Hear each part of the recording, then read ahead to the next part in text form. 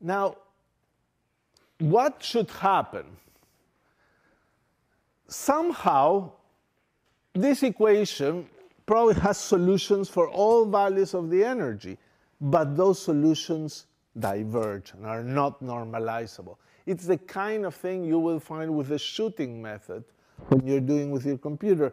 You come to a solution and suddenly diverges up or diverges down. It cannot be normalized, but for some specific values it can be normalized. So what we need is an intuition why this differential equation has normalizable solutions only if the energies, curly E, take specific values. That's the intuition that we need. For that, we'll look at the equation a little closer and try to understand what happens at the place where it can get in trouble, which is large X. That's where you expect it to get in trouble. So what does this equation become as u goes to plus minus infinity? Well, this equation at that stage becomes like this. The second phi, the u squared, is roughly equal to u squared phi. Because E is a constant, it doesn't blow up, so the differential equation, the terms that are supposed to be largest in this right-hand side is the u squared. So how does this look as a solution? And you can see that that's definitely not like a power solution. If you have a power of u, say phi equal u to the n, after you differentiate, the power goes down. But here, it goes up. If you have a u to the n, the derivative is supposed to give you u to the n plus 2, but that doesn't work. So that's not a power solution. So it has to be different.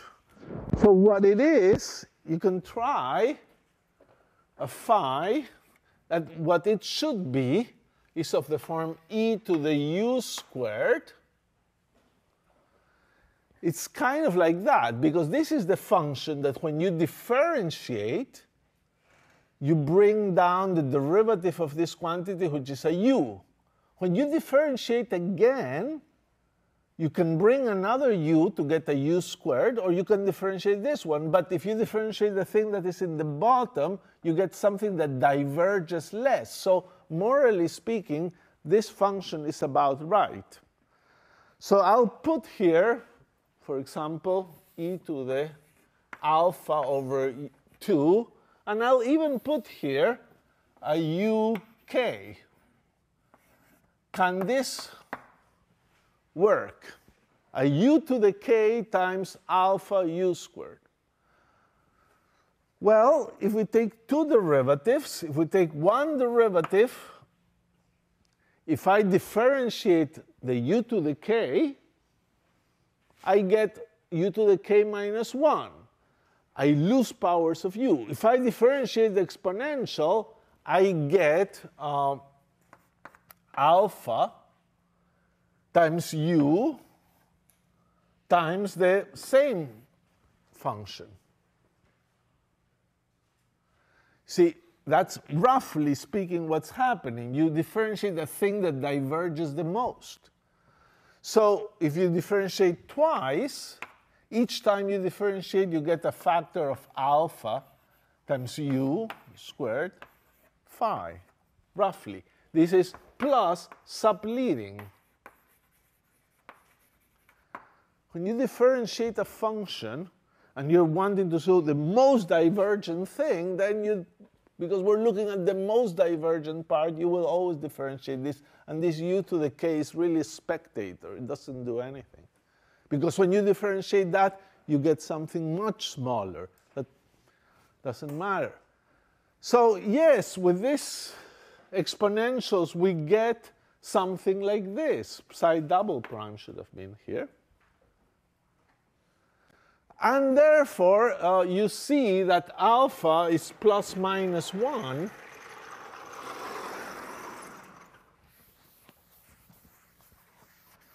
Alpha is plus minus 1.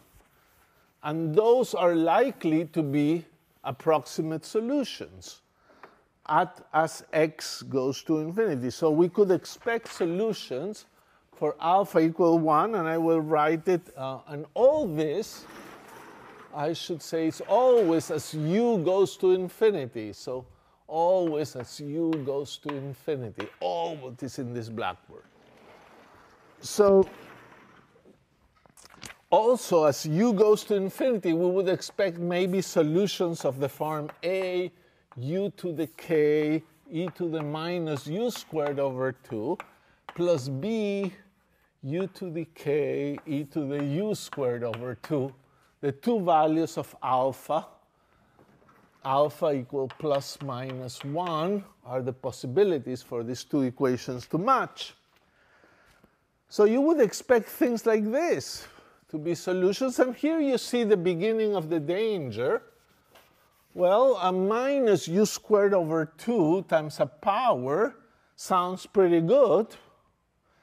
But a u squared over 2 times a power sounds pretty bad. So maybe this is what we want to happen. This is not an exact solution of anything yet. We're just looking at u going to plus minus infinity. And maybe we'll have such a behavior or such a behavior. But we want this one. Otherwise, we will never be able to normalize it. So here it is. Without any loss of generality and inspired by this analysis is absolutely crucial. You see, we're following a very logical procedure, cleaning the equation, then looking where the divergence would happen, and learning something about the form of the solution. Now, without any loss of generality, I can write, I will write phi of x is going to be, not of x anymore, u. H of u times e to the minus u squared over 2. So it's an ansatz, but it's without any loss of generality, because you can always write any function as another function times e to the minus u over 2, because you take the function, you multiply by e to the plus u over 2 and e to the minus u over 2, and it's written like that. But this should be nice, because it has sort of the right behavior already, and here is the hope. The hope is that this function now is a proxy for phi. If you know h, you know phi, which is what you want. And this function, hopefully, won't diverge. This will be integrable, so if this function doesn't diverge, it will be a great thing. In particular, we could hope that h of u is a polynomial. You see, if somebody would have come and said, look at that equation, could that be a polynomial? A polynomial is something that ends up to some power, x to the 20 or x to the 30, but doesn't go up forever. An exponential has all powers. This equation doesn't have a polynomial solution. No polynomial will ever solve this. But now that you've isolated the divergence, there is a hope that a polynomial will work. So for doing that, exploring that hope, I now have to substitute, this is no assumption, the differential equation for phi implies a differential equation for h. You just substitute this and look at it. That's a one-line computation or a two-line computation. I'll give the answer. So what is the differential equation for h? So back in star, you get d second h du squared minus 2u dh du plus e minus 1 h equals 0. So you substitute that into this equation, and you get this differential equation. And now this is a differential equation for h. We hope it has a polynomial solution. You will see that it wants to have a polynomial solution, but doesn't quite make it. And then you will discover that quantization helps, and suddenly you get a polynomial solution, and everything works out.